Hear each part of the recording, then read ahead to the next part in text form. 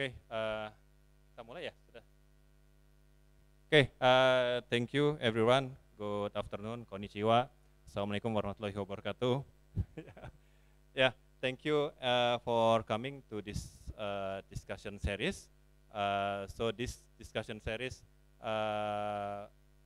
is under collaboration between Pusat Pengembangan Wilayah Pesisiran Laut, or in English Center for Coastal and Marine Development, collaborate with Balai Teknik Pantai, Coastal Experimental Station, PUPR.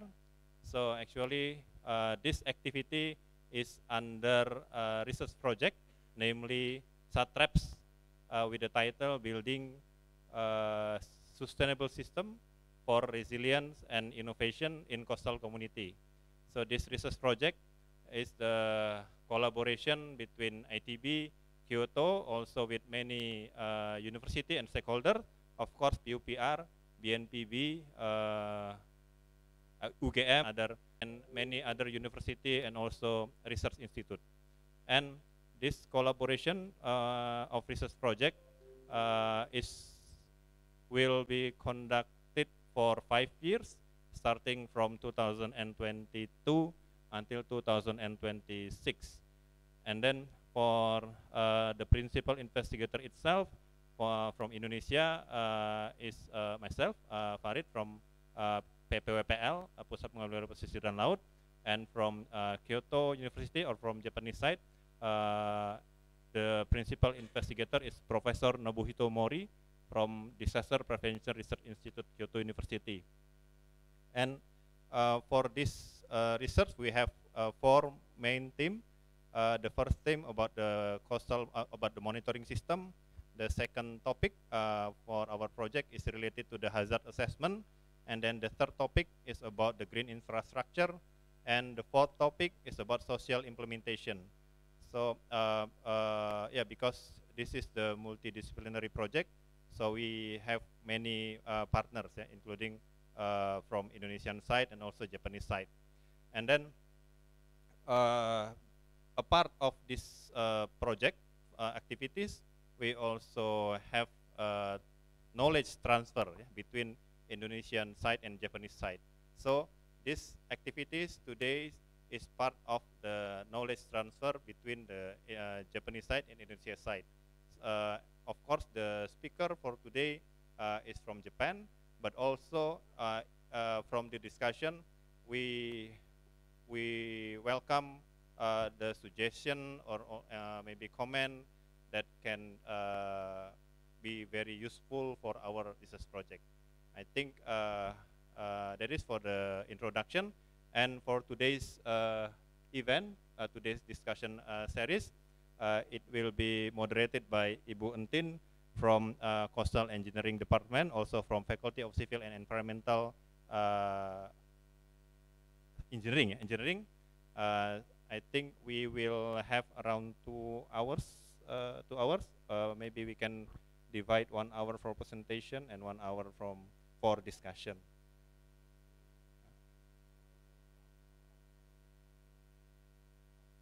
Oh, okay, no problem. Yes, for Morris Sensei, I think 1 hour and then 30 minutes. Yeah, okay. Thank you, Bu Entin.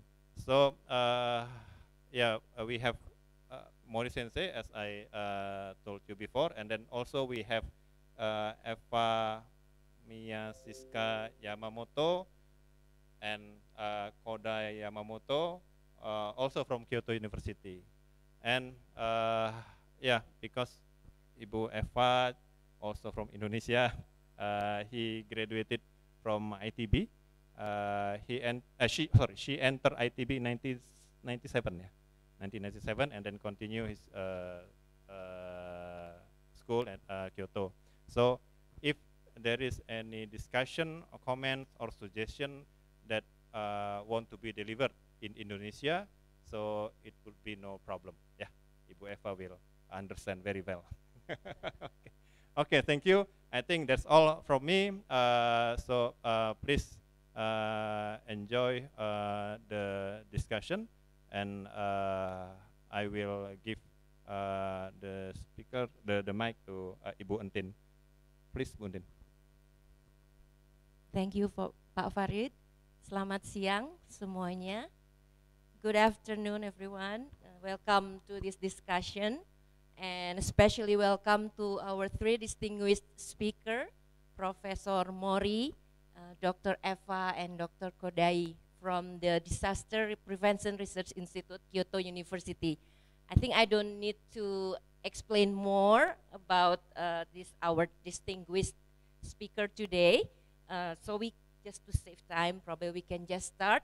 Before this first talk from Professor Mori that entitled The Impact Assessment of Climate Change on Natural Hazard in Coastal Area, I would like to read his very short bio. It's not an easy task because his bio is unbelievable long, but Professor Mori received his bachelor degree, master's degree, and PhD from the Gifu University, Japan. His PhD in 1996. And then he joined Osaka University as lecturer and then moved to Kyoto University, and he became a full professor at 2018. So I noticed Professor Mori. Since 2018, so you have published probably more than 500 probably scientific papers, and his H index in Google Scholar is 46, and he got more than 9,300 citations. And this is the note that I take. For the last 5 years, he got 5,300 almost citation. Yeah, okay. I check your Google scholar. So we know that he's been doing recently a very, very important research. So we are very, very pleased to have you here. Without further ado, this is Trace Long. What else? There you have honors as the Coastal Engineering Journal Citation Award. Not surprised with that, more than 5,000. And then best paper, best thing, best. And also editors. Stop. Okay. See, I have several, but I think that would be enough to picture our distinguished speaker today, Professor Mori. The floor is yours. Terima kasih Entin. Nama saya Nobu Mori from Kyoto University. Kenalkan, putus tendon Achilles. I didn't mention. Okay, appreciate it so much. With your condition, you're still here in Bandung. Thank you. Yeah, I'm sorry to behave like this because I cannot stand due to the putus tendon Achilles. Saya tidak bisa bahasa Indonesia, so I'm going to speak English. I'm sorry for that. And first, I'm appreciate for kind preparation of this great, discussion by Professor Muhammad Farid, and I'm also appreciate Dr. Adi Prasetyo from Balai Pantai Teknik in PUPR, and it is also nice to talking in the same room with Adi because he graduated from our university in 2017, and I'm happy to back to ITB today. And today my talk is a little bit far from the engineering due to the request by Professor Farido. So I'm going to talk about the climate change impact on the coastal zone. But at the end, this kind of topic is going to be related to the engineering. So that I'm going to talk today. And this talk is broadcast to the PUPR. So I put my face on the first page. For me, it looks same, but it doesn't look like same due to the AI. AI makes my picture better. Then, in the beginning, I just briefly mentioned about our university, Kyoto University in Japan. Some of you know, but others not. So, Kyoto University, can you down the light in front?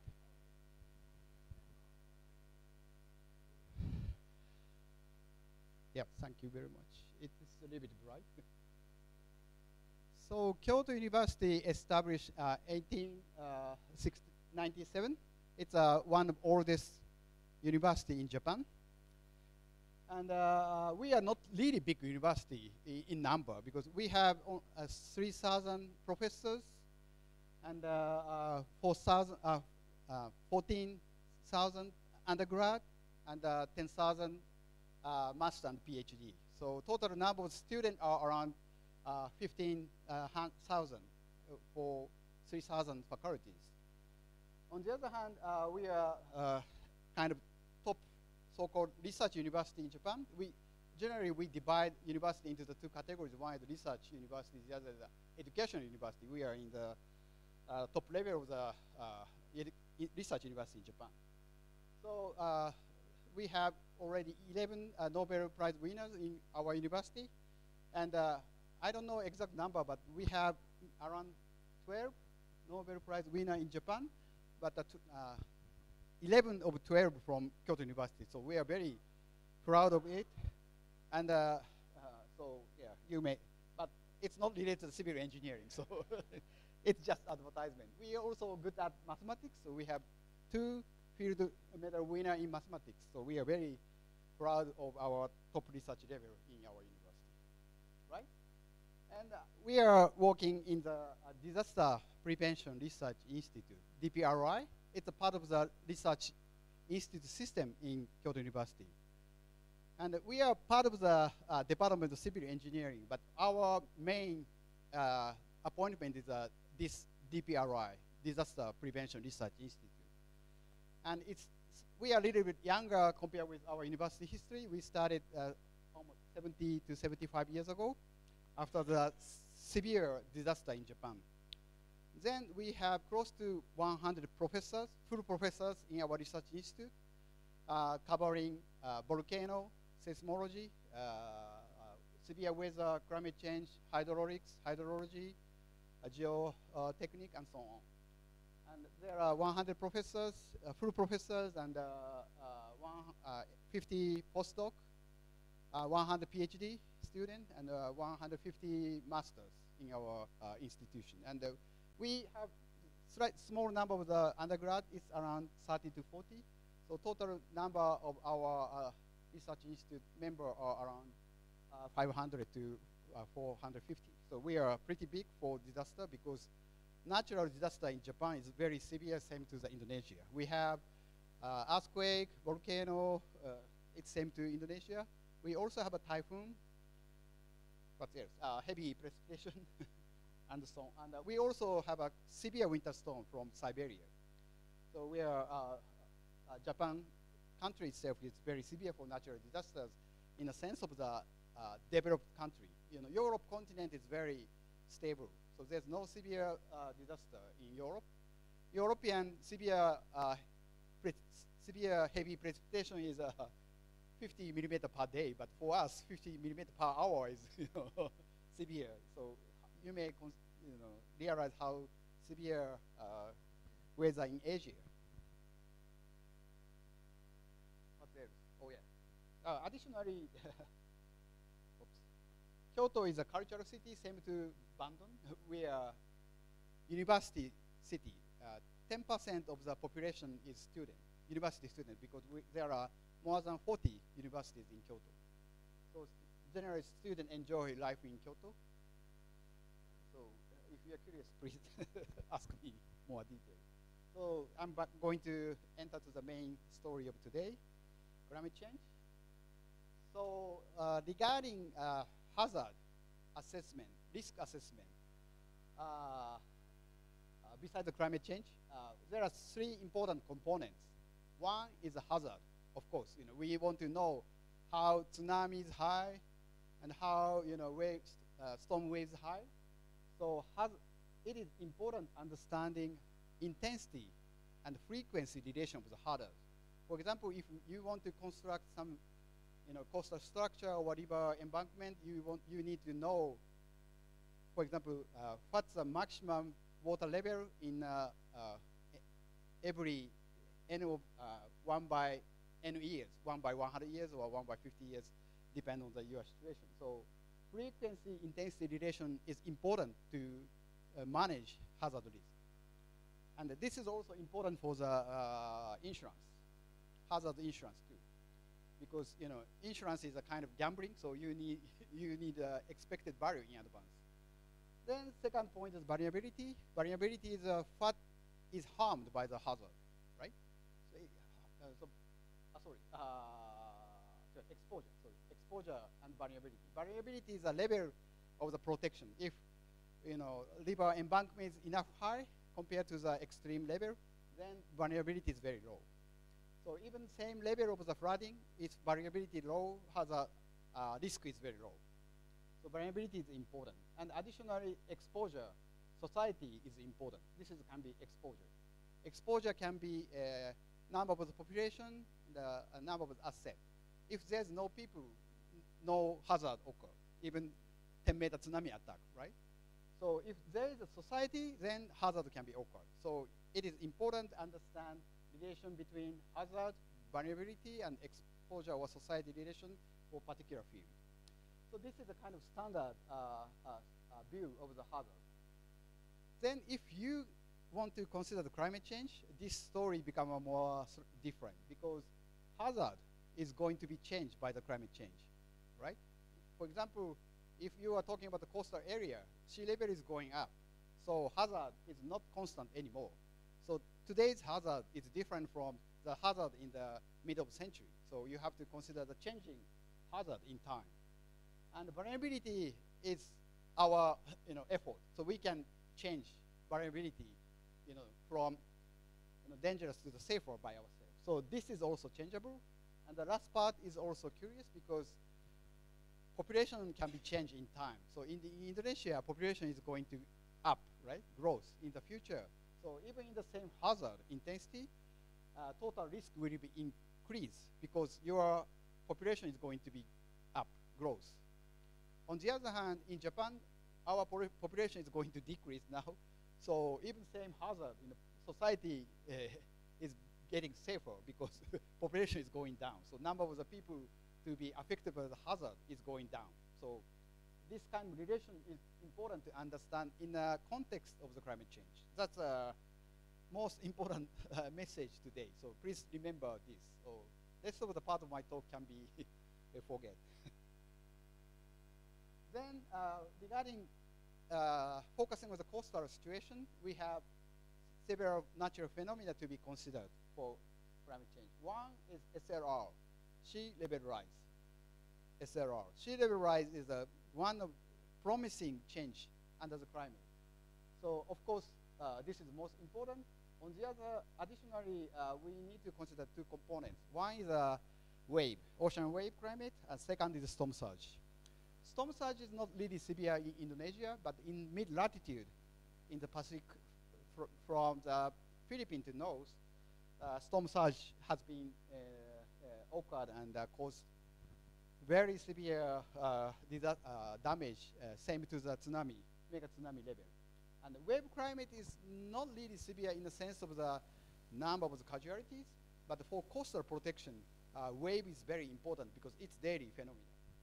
So in the climate study, we want to know how much these three components, sea level rise, storm surge, and ocean wave are going to change in different parts of the world. That we have been discussed last 15 years. Then first, this is only one picture for sea level rise from IPCC AR6. Have you ever heard IPCC before? If you heard IPCC, please raise a hand. 1, 2, 3, 4, okay. IPCC is an intergovernmental panel of the climate change under the United Nations. So all the countries related to the United Nations send up scientists to summarize latest scientific knowledge of the climate change under the IPCC. So IPCC is a not research institution. It's kind of change. So in IPCC is also related to the international foreign affairs. So at the end of the IPCC, all the government agreed with report. So all the government checks the sentence by sentence to make agreement what is the cause of the climate change, how we can reduce greenhouse gas emission. It's a kind of international law, part of the law. So IPCC is very important for us. The last IPCC report was published last year. Then this is a picture from the last IPCC. Horizontal axis indicate 1950 to the end of the century. Then different line indicate different level of the sea level depend on the greenhouse gas emission. The red color SSP 585 is a high emission scenario. If we continue same emission scenario, sea level will be changed up to 1 meter at the end of the century. This is a mean expected projection. And the lower one, blue line, is a SSP 129.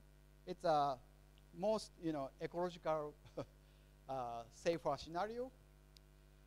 Even so, we expect future sea level will be increased around 40 centimeter to 50 centimeter. It sounds a little bit small, but if you want to design the coastal dike, 50 centimeter change is actually very big. Additionally, SSP 126 is important. SSP 126 is a 2-degree scenario at the end of the century. 2-degree scenario at the century means we have to establish zero emission at 2050 or 2050.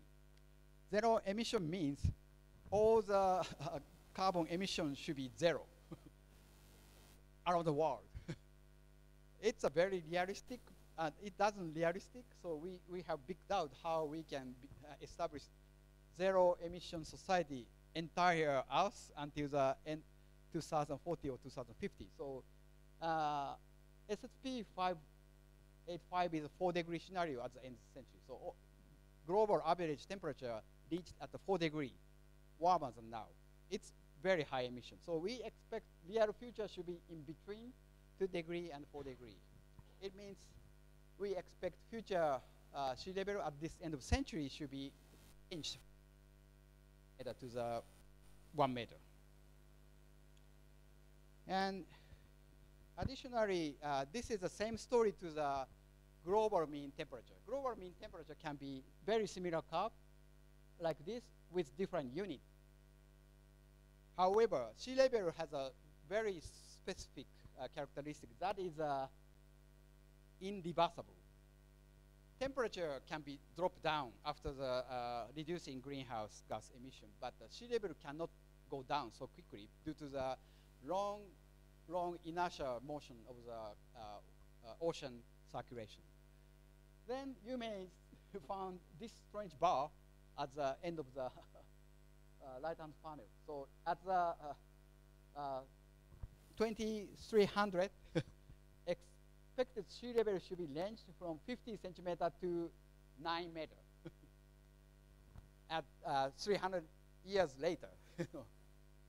Nobody is seeing in this projection, but important thing is that even we stop greenhouse gas emission scenario, a greenhouse gas, sea level will be continuously increased for next few centuries.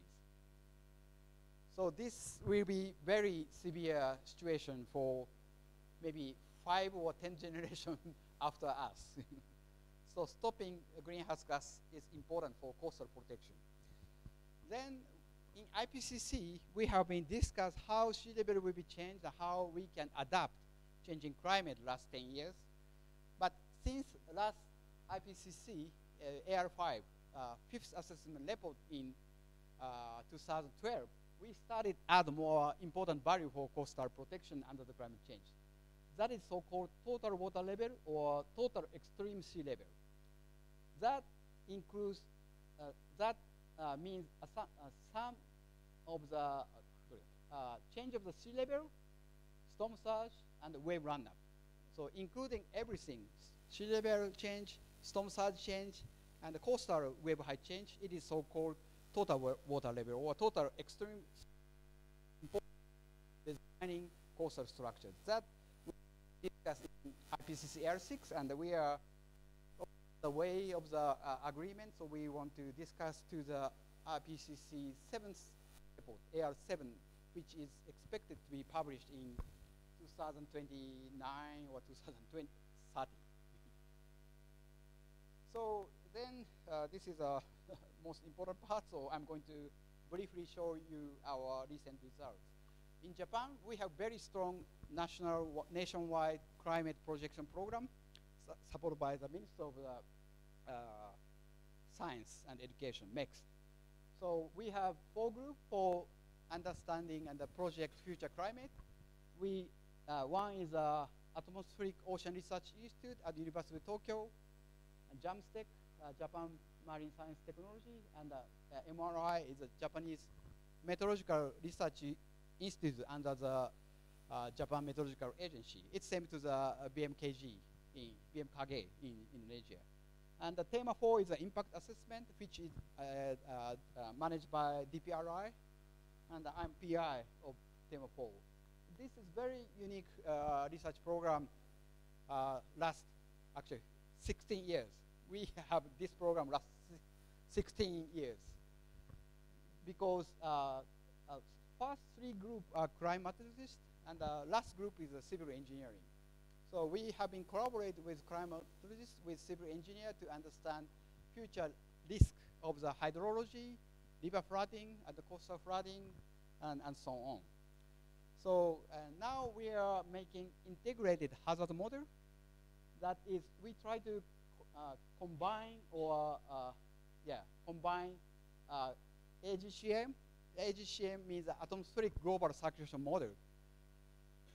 Global circulation model predict future climate, including everything. It's same to the weather forecast, daily weather forecast, but its range of the forecast is not week. It's decade to the 100 years. So we try to integrate MRI, Japanese BMKG, global circulation model with ocean wave, storm surge, river line, inundation, and some land surface model together. So it's a way, but we try to make an integrated hazard model with global circulation model together now. Then additionally, in this, our new Center on Climate Projection, we are very curious to get to the Asian countries because Indonesia may okay, but some country is poor for climate projection in their country. So we expand our projection to the entire globe, especially focusing on the Indonesia. So in Japan, Asia has a different climate characteristic. For example, green area is affected by the tropical cyclone, and then some area is affected by the water resources, and Pacific Island is important for the climate sea level rise. So we have different targets in different Asian countries. So Indonesia, we are very curious in Indonesia, and Dr. Moto will briefly mention about change of the precipitation in Indonesia after me. Then regarding coastal area, wave is very important to understand from present to the future change. Wave projection is not so easy because swell is a wave generated very far offshore, can propagate without any wind. So swell can propagate very long distance over the few thousand. For example, Hawaii around here is very famous for surfing, right? Maybe it's same to the southern Indonesian coast, including Kuta Beach, because swell propagate very far from the polar area. For example, in northern part of the Bali, Kuta Beach, swell come from the Antarctic Ocean. Yeah, that is why southern Indonesia has a very long period and large wave. It's very suitable for surfing. Then to consider such long propagation swell for few thousand, wave projection have to be include entire ocean. If you simulate near the Indonesian Sea only, you can calculate wind wave, but you cannot estimate swell. That is important for the beach morphology. Then so important thing is that it's time consuming and difficult. So we started a project under the WMO. WMO is a World Meteorological Organization. We have a project so-called COWCLIP, Coordinated Ocean Wave Projection project under the WMO. So main partner of COWCLIP project is USGS, CSIRO in Australia, and Environment and Climate Change in Canada, Kyoto University, and UK Met Office, and so on. So we, carefully coordinate future projection of wave for IPCC AR6. Then this is our result. So top figure indicate wave height, average wave height, daily wave height. So in Indonesia, it's actually very calm because there's no severe weather system through the year, right? So Indonesia is very good for wave climate. Its average is around 1 meter in the most of the places. But it goes up to the either north or south because there are polar wind blowing through the year. So in Alaska or Antarctic Ocean, daily average wave height is over 4 meters. That is why Antarctic explorer is very difficult because all the ships across this kind of so-called death zone to the Antarctic continent. Then bottom two panel indicate how much in the future climate. So right-hand panel indicate 4-degree future scenario, and the blue color indicate decreasing, and the warmer color indicate increasing up to 10%. So you see most of the ocean, wave height is going to be decreased because wind speed is going down in the future. Except some area like west coast of the South America or Southern Ocean, because this area Antarctic low is going to be stronger, and it can propagate the swell to this area. So we expect, either positive and negative change of the wave height can be occurred. In left-hand panel is a lower emission scenario, 2-degree scenario. So it's almost same, but the intensity is just smaller than 4-degree scenario. So it's kind of promising result, which is cited in IPCC AR6 report. Then we have a community paper from Nature Climate Change 2 years ago. This is a summary of the future change of the mean wave height.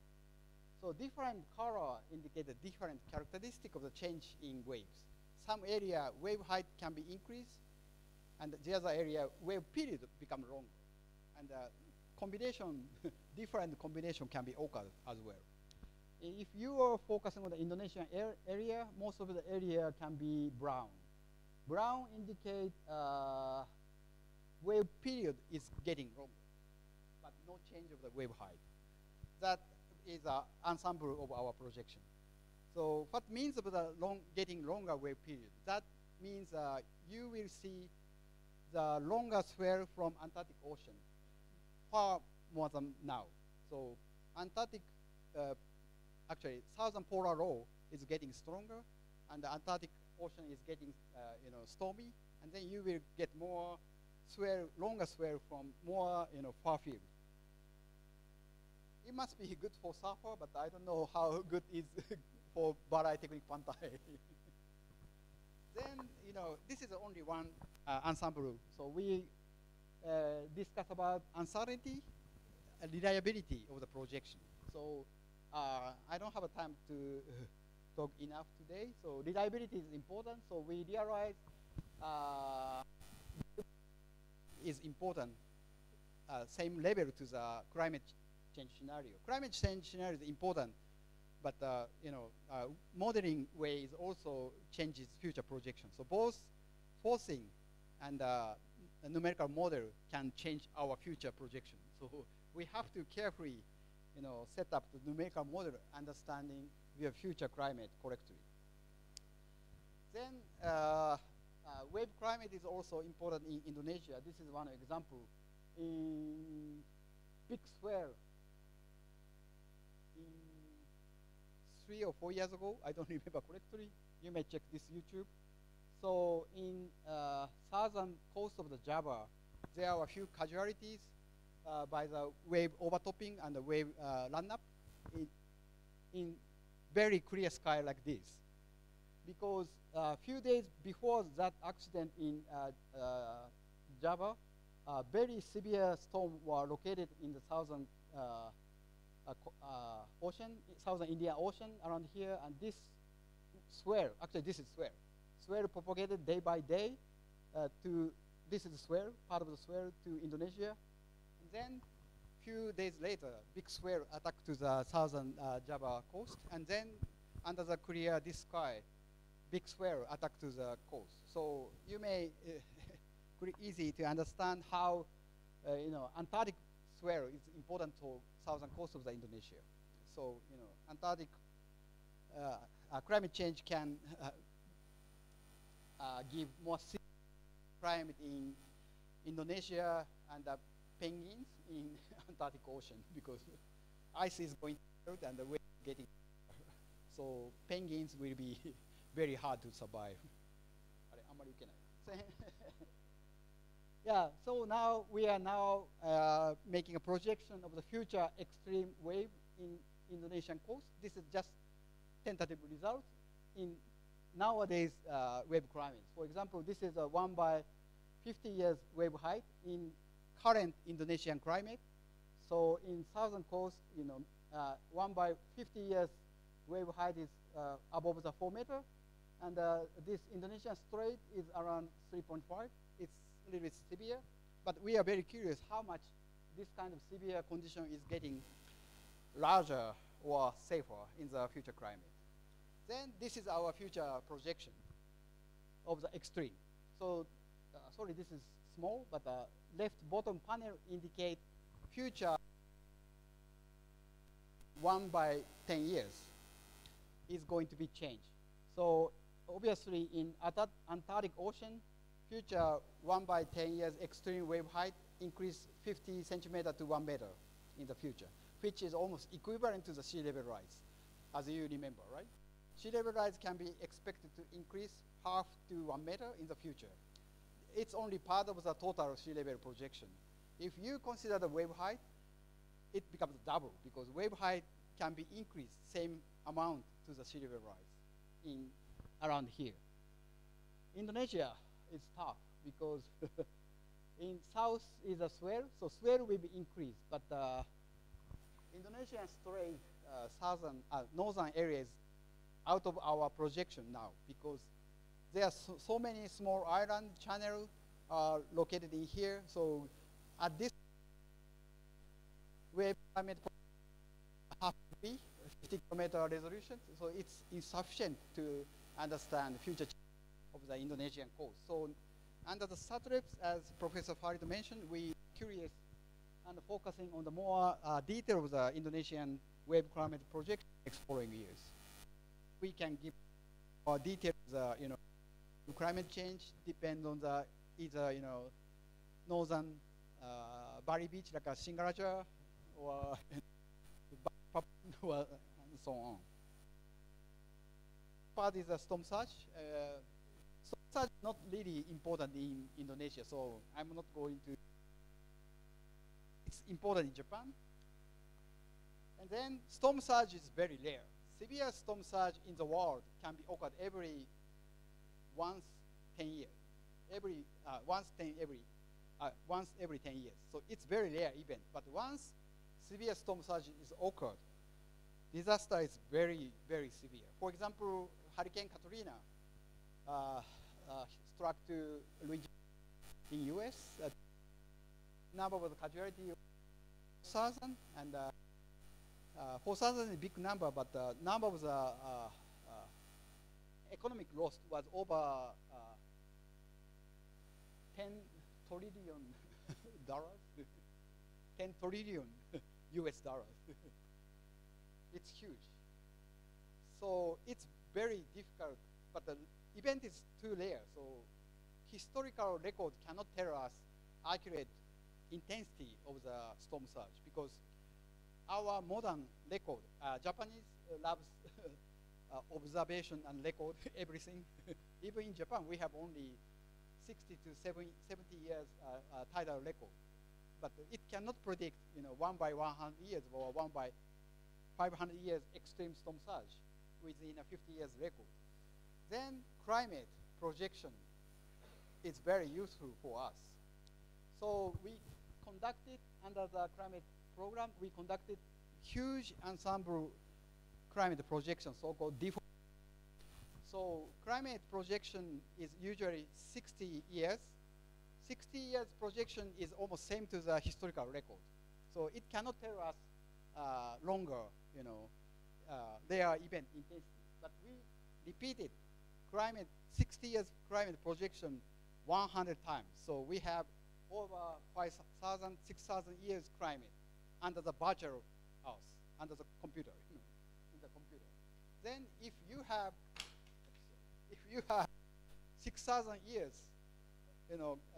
virtual data, you can estimate 1 by 100 or 1 by 500 return period event easy, right? Without any interpolation. So this is the reason why we conducted large member ensemble under this one. So it's virtual, but we got historical 6,000 and the future 5,000 years. It can be very useful for understanding heavy precipitation, heavy, and this kind of large ensemble is also easy to make assessment. So this is a Tokyo case. If you have 60 years, only big typhoon pass, this is Tokyo Bay, only big typhoon pass Tokyo few times within 60 years, right? Then few events cannot tell us, hazard assessment, because hazard assessment, we need a frequency and intensity, right? But on the other hand, if you have 6,000 years, typhoon pass like this way, right? So we have enough virtual. One interesting is related to the tropical cyclone, typhoon, is this. So horizontal axis indicate year, typhoon per year. So generally speaking, around 30 to 32 typhoon Pacific area. That is blue climate projection in current climate, and black is observation. But if climate becomes 4 degrees warmer than now, the number of the typhoon become half. So we will see fewer typhoon, half typhoon every year. So it's good. On the other hand, right-hand panel indicate intensity change. Vertical axis is intensity of the tropical cyclone in hectopascal from horizontal is 880 to normal 2014. So blue is now and red is 4 degrees. And if you focus very intense typhoon around 920 hectopascal, now we will see very current climate. But if a climate will be getting warmer to 4 degrees, we will see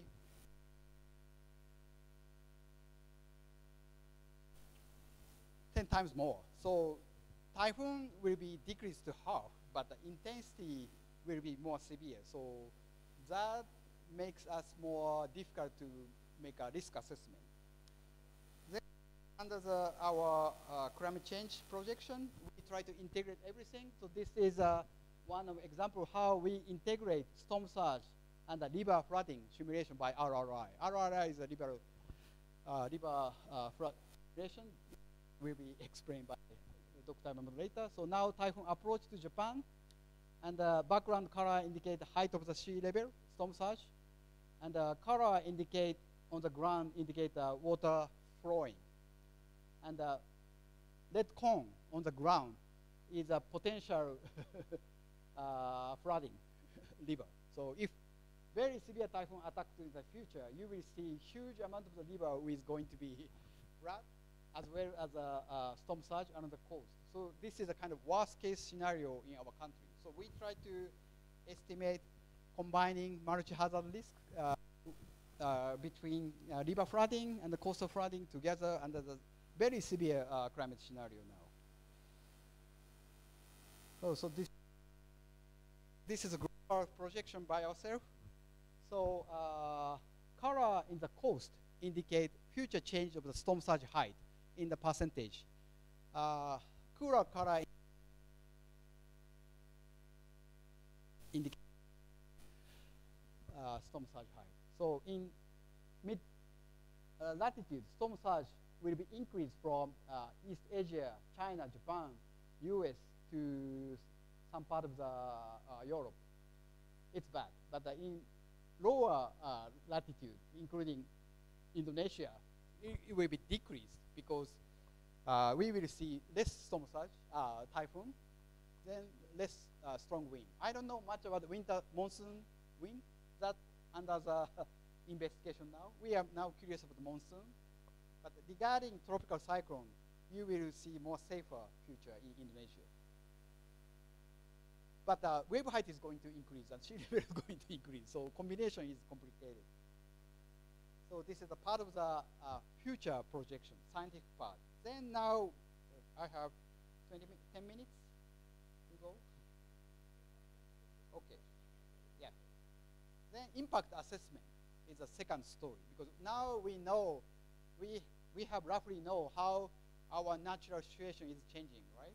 So next step is how this kind of change of the climate can be affected to our society. That is the impact assessment.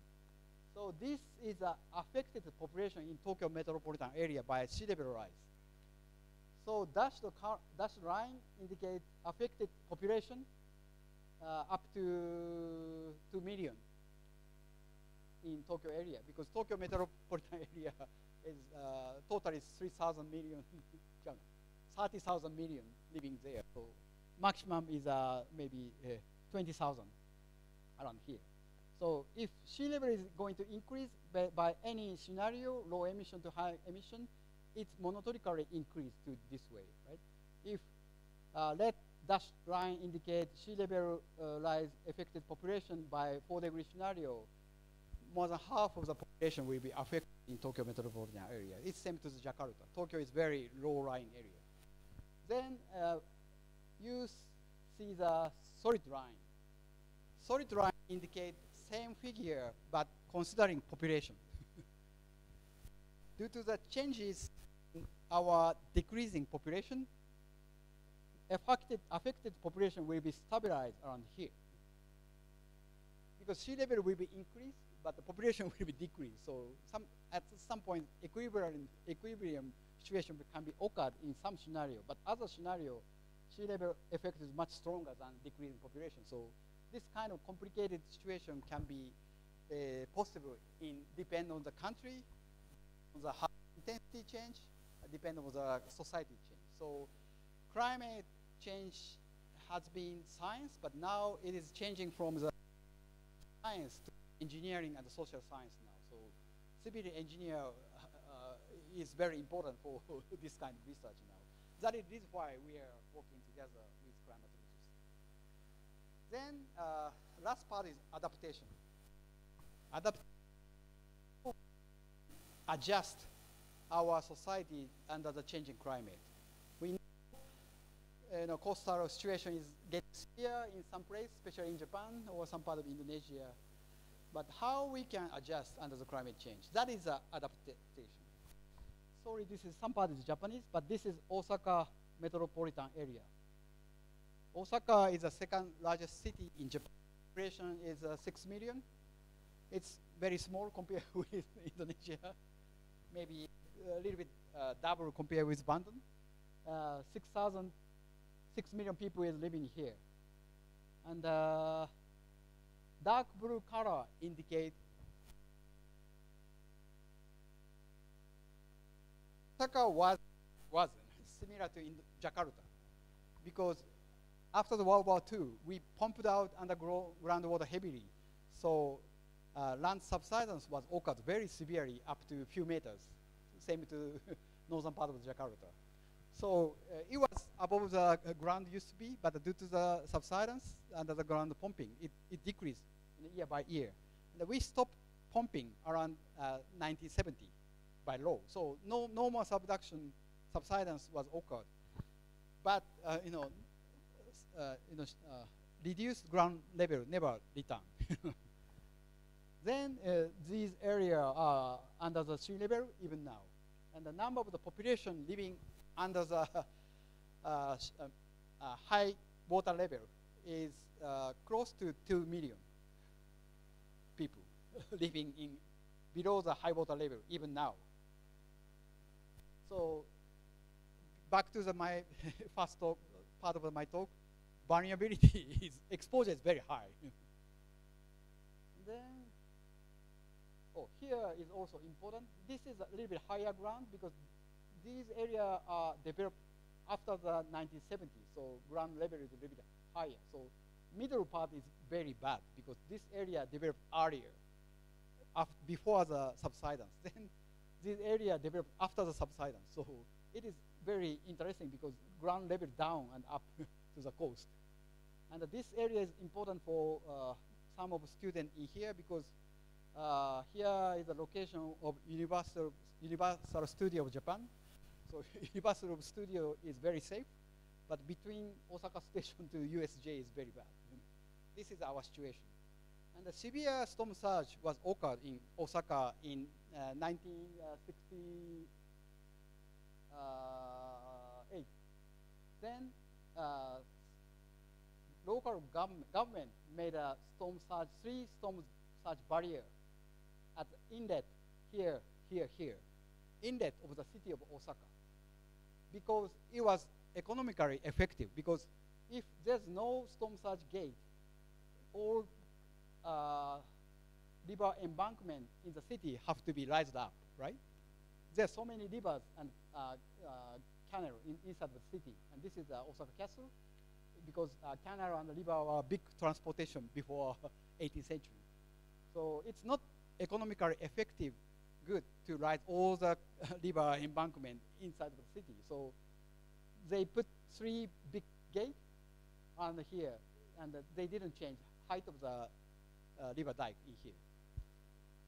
Professor Farid, you may curious this kind of situation, so I can guide to here in November if you're curious.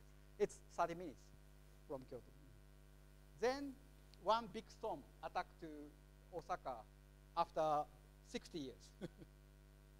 Typhoon Jebi attacked to Osaka in 2018, 5 years ago. So this is a storm surge barrier gate that I mentioned, and coastal area and inside area. So maximum storm surge height was exactly equivalent that design level of this dike. So everybody happy to see this one because this storm surge barrier worked very well only one time in this lifetime after installation.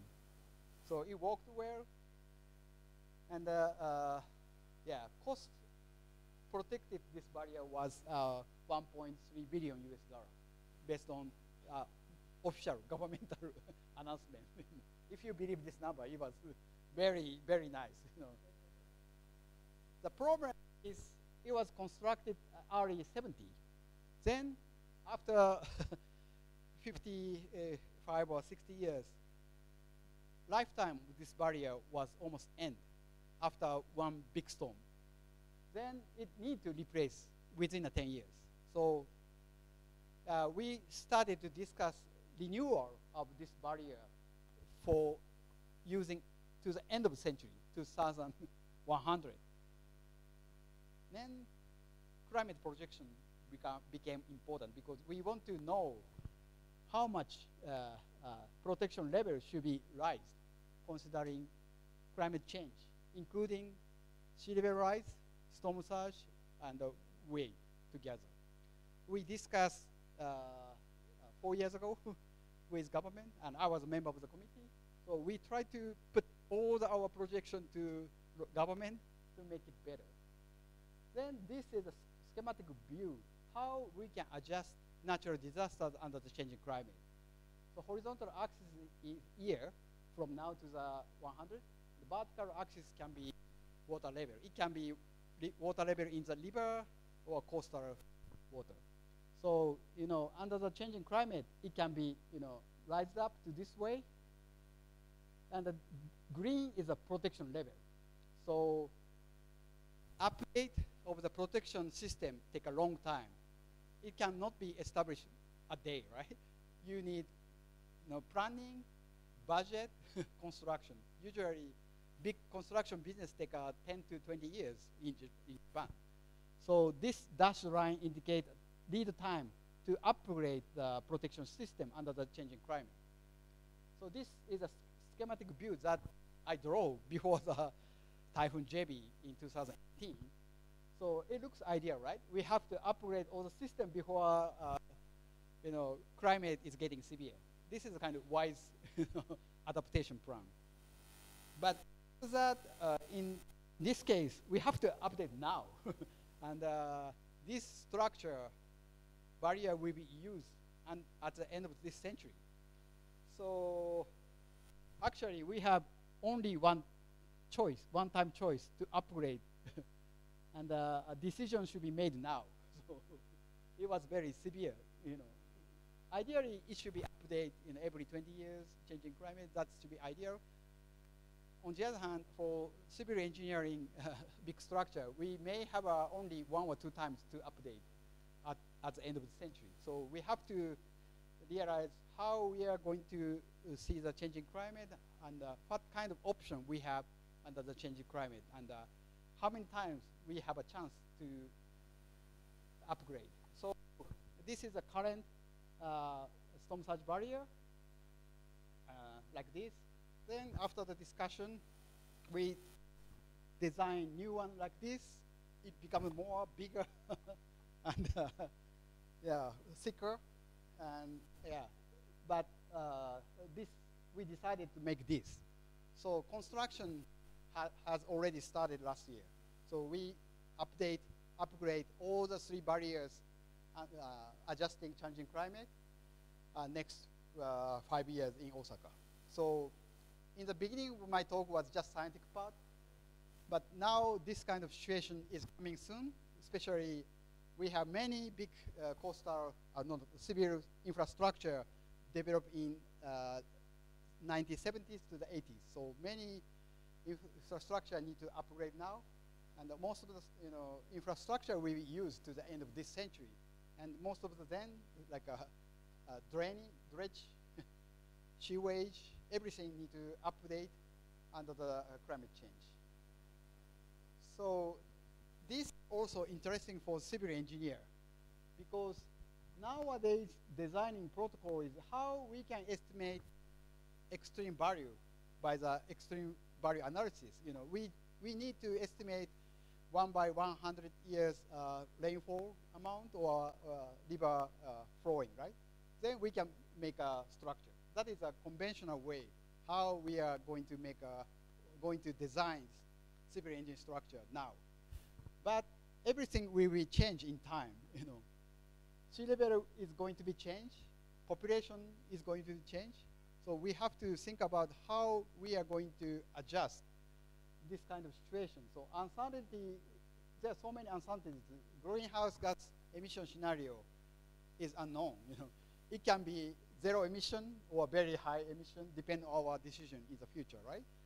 Then projection has uncertainty. Even for same greenhouse gas emission, projection has a wide range of the uncertainty.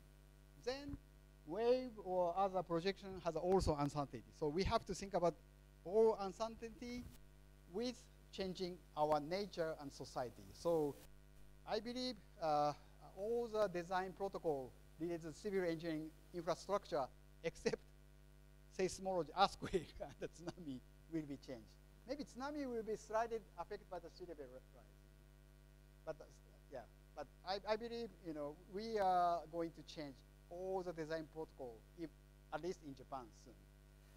Then last 5 minutes my talk, I'm going to touch more realistic coastal things. So we are curious nature-based solutions, especially mangrove for coastal disaster protection under the SATREP's JICA project with Professor Farido and Dr. Adi Prasateo now. So since 2004 Indonesian tsunami, we realized coastal vegetation is useful for reduce water variation like a tsunami or storm surge. So many people have discussed about how mangrove can be effective to reducing tsunami or coastal hazard. It was okay. It's pretty good. And now, last 5 years, nature-based solution, including mangrove, is getting popular. Then we realized using of this kind of nature-based solution is need to improve dramatically because there are two important components. One is we don't know much about engineering function of the mangrove tree itself. Mangrove has been surveyed in detail of the plants or biology, ecosystem people. But for us, it's not insufficient. We need more knowledge of the mangrove for coastal protection. That is not insufficient to make a design protocol now. And the second is this kind of mangrove-like nature-based solution can be changed in time. Gray infrastructure, concrete wall, is rigid. It never changes, right? At least 30 to 50 years. So it's easy to design. If you make a maintenance correctly, it's okay. But the nature-based solution, salt marsh, dune, mangrove can be changed in time. So you have to carefully design nature-based solution considering time changing, and maintenance is also important. Tree can be died in anyhow, and some local residents can cut mangrove tree for easily for their daily life. So designing to installation is only one part of the nature-based solution for engineering function. We have to consider the growth and monitoring, maintenance, and the life cycle cost is also important. So it is complicated than you expected. So this is one of example of what we are doing now. So we put plastic mangrove tree in tank generally, but actually we cut the mangrove tree, put into the big wave tank in Japan. It was tough because we cut the mangrove tree from national forest. It was very tough to get a permission, but we got this mangrove from our Okinawa tropical island, bring back to then we try to understand acting force to the mangrove and how much wave can dump by the mangrove. Then after this kind of experiments, we started to make a numerical model how much mangrove can be dumped in this kind of vegetation area. So wave is coming from left to the right. So wave height can be slightly decreased this kind of mangrove zone if you check the figure carefully. So if we make it mangrove zone wider, wave height can be reduced. But engineering sense, it's okay. In engineering design, we can make a mangrove longer and longer to the few thousand kilometers, right? But in reality, there's a kind of clear limit of the mangrove can survive in environmental issues. So we have to collaborate with engineering and ecological people together because mangrove or ecosystem has a limitation, both engineering and ecosystem together. So it's very curious project working with Professor Farid and Adi Prasateo. Then what's the engineering function with a mangrove? Yeah, my colleague, collaborator of the mangrove ecological researcher always complain to me because we are only curious about the physical quantity of the mangrove. We want to know diameter, height, number of the root system, volume, and the frontal area. So that we really need to, hydraulics equation, right? Then we always cut mangrove tree to measure these things and throw it away. So my collaborator of the ecology people complain, please, please treat mangrove more carefully. But anyway, these very important understanding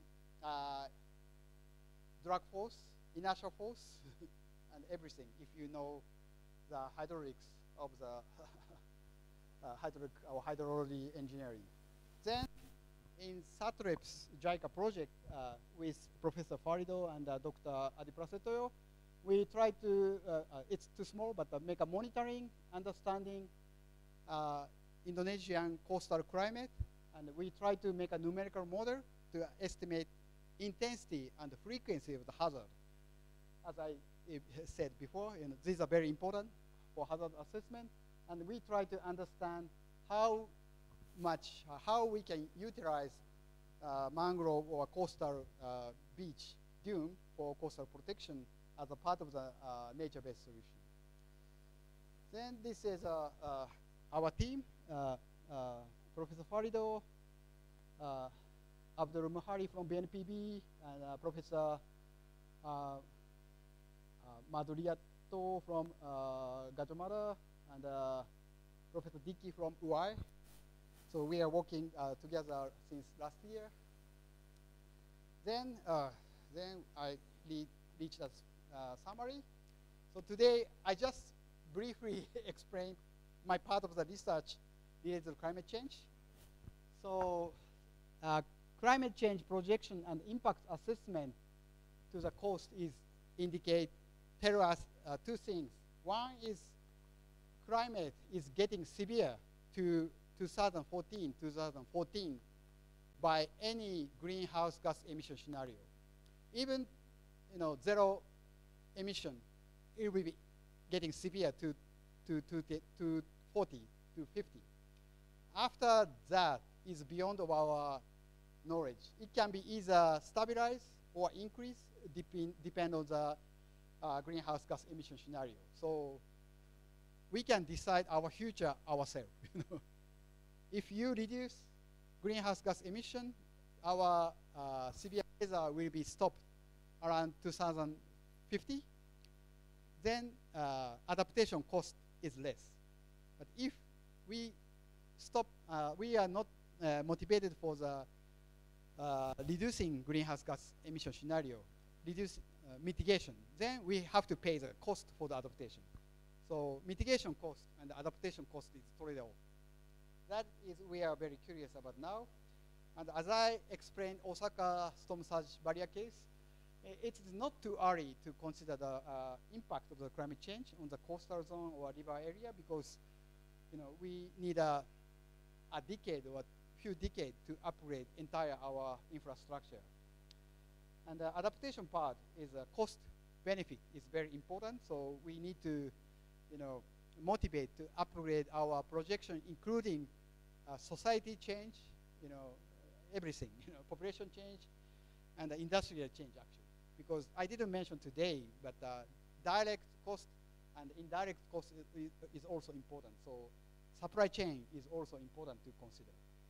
Then in mangrove, at least in Southeast Asia, mangrove is a very good option for the adaptation to changing climate, because it's everywhere and the cost is very small compared with concrete. So we are very curious how we can combine green and gray infrastructure together, depend on the location and expected cost and the expected benefit. So it's a part of the climate problem, but part of the society and economic issue. So this issue is very curious for civil engineer for next 10 to maybe 30 years, because scholarship to obtain PhD in Japan or Kyoto, if you're curious, please let me know behind of the Professor Farido.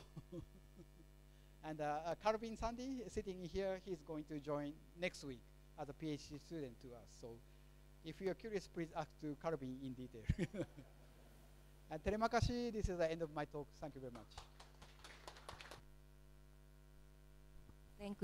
Thank you so much, Mori Sensei. So to save time, I think I only have several things to have a note. The first one is for the students. The red sentence there. We invite highly motivated students to our laboratory. So please, please use this opportunity to get advanced in your education. Student here, hi. Okay, and the second time is to assess the impact of the climate change on the hazard on the coastal. There are three things that we need, three aspects. The first one is the sea level rise, ocean wave climate, and then the storm surge. And we are lucky in Indonesia, we don't really have storm surge, and we still do have the sea level rise though, it's everywhere.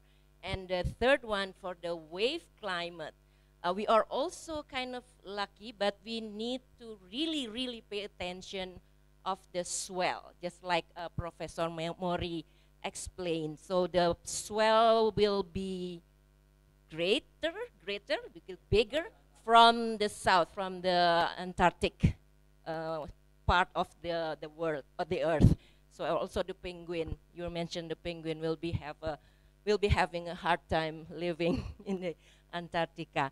So probably that's pretty much it. I invite questions. This is the opportunity again for us to ask as many questions as you have for Professor Mori here. Don't hesitate, especially for the students. Please ask questions. Anything that you still have not really understand, or you still have curious thing to know. So please, we invite maybe 2 questions first. We have probably 10 minutes for this question and answer. Okay, Calvin? Thank you very much. I have two questions actually, if you allow. So for the first question, regarding the storm surge barrier, I noticed that in Japan, you applied a green infrastructure to countermeasure the storm surge problem. Have you ever considered about green infrastructure to be applied to countermeasure the storm surge problem? Maybe not fully green, but maybe a combination between green and grey infrastructure. And then for the second question, I also noticed about SPCC 8.5 scenario. It is said in the graphic that it is an exceptional scenario, but is there any possibility that it might happen, and what could cause those scenario? Yeah, Calvin, thank you very much. You can ask me next week directly, but it's a good question. Yeah, different scenario can be different projection, and the red color is SSP 585. It's a kind of unrealistic high emission scenario at this moment. So now, scenario maker, we have scenario maker is changing this high emission scenario because it's too high. So we may have a maybe a little bit lower high emission scenario next few years. That may be equivalent to the SSP 370. It can be increased global average around 3 to 3.5 degree. It's slightly cooler than 4 degree, but maximum should be around 3 to 3.5 by coming new scenario. That is we expect now. And regarding installation and the considering green-gray infrastructure in Japan, it just started. It's under the discussion. And then it can be okay for local area because it's hard to clearly mention, but cost benefit is important. In Tokyo, Osaka area, population is over 6 million. And then government doesn't want to put any green infrastructure for coastal protection because there's so many uncertainties. Because government, we cannot wait growth of the tree for 30 years, right? We want to upgrade the system immediately, so government prefer concrete structure for highly populated area because of the benefit. Hazard exposure, population too high, and economic loss is too high. On the other hand, if you go to focus on the local area in Japan, population is decreasing and the number of population is fewer and now, then basically, government never say like this, but my interpretation based on the governmental, bureau sentences, they don't want to put, hardware structure in local area. So they prefer putting coastal pine trees. Coastal pine trees very common in Japan, same to the mangrove in Indonesia. That can be one of option of the green infrastructure in Japan. So they want to reduce spending money for hardware, but increasing green infrastructure for local area because total cost is very cheap compared with full hardware. But it's hard to communicate with local people because government cannot say, we don't want to spend so much money for your area, right? So ecological value is also important because if you are talking about green infrastructure itself, it's a kind of lower protection level. But if you include value of the nature-based solution like ecological benefit, ecological tour, fishery, and so on, you have more benefit, additional benefit. Then total benefit can be different from only gray infrastructure. So that part is under the discussion in Japan now. And I'm also happy to discuss this kind of things in Indonesia. Terima kasih.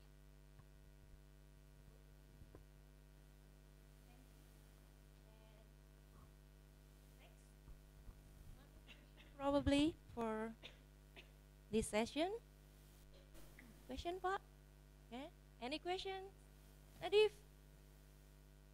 Okay, Nadif, please state your name.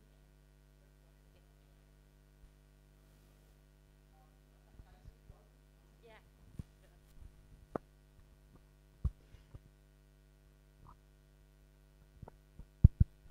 Good afternoon, konnichiwa. My name is Ahmad Fauzan Adif from Ocean Engineering. I want to ask about the mangrove ecosystem, especially as we know that mangrove needs times to grow, especially, and we know if we want to use the mangrove in as a structure to defend the coastal, we need to use the mangrove that already growth. But if we use the mangrove that still in the growth phase, maybe the impact for defending the coastal is minimum. So I think how can we combine how can we solve the problem that if we want to grow the mangrove locally in the coastal that we want to defend, but we also need to defend the coastal from this time. I think that is the question. So if we want to use the mangrove that still in the growth phase, yeah, but the impact is minimum. So I think how can we overcome this situation? Are you asking cost or time? Which is the main question? Yeah. Is a cost or time? The mangrove growth needs time, right? So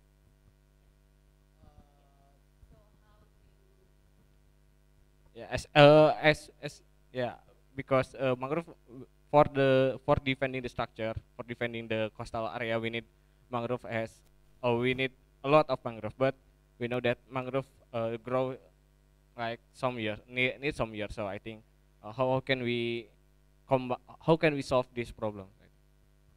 A growing mangrove is not problem. It's a nature of the mangrove. So you just need to wait. Basically, you just need to wait. But it's part of the designing process of the mangrove, right? For the planning and design, you have to include the growth of the mangrove in time. That is a kind of communication between engineering, maybe stakeholders, and the local people. Such kind of mangrove protection cannot be established immediately. From the planning to the installation maintenance, you have to communicate heavily, how protection can be changed in time, and how much you need to install. It's kind of communication, science communication. That's important. It's very different from the hardware structure. And regarding cost has so many options. So horizontal axis indicate width of the forest, and the vertical axis indicate height of the mangrove. So there are infinity options how to set up the relation between length of the mangrove forest and the height of the dike. For example, if you want to use gray only, mangrove forest should be 0, right? But you have to make coastal dike higher. But if you have enough length of the mangrove forest, you can reduce height of the dike. Constellation, solving this equation is a cost. How much you want to spend a cost. Then you have a solution in somewhere. So time, cost are key.